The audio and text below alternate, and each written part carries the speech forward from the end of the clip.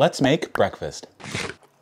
Welcome back to my series where I make breakfast from around the world. Today we're making a quick Korean breakfast. Essentially, it's just pan-fried mackerel over white rice. Fish for breakfast might sound a bit off-putting for a lot of Americans since a good amount of us were raised on Pop-Tarts and Lucky Charms, but I personally think that warm aquatic animal carcass works really well in a breakfast setting, especially over a bed of fluffy white rice. So now I'm gonna rate this mackerel and rice breakfast at a 7 out of 10.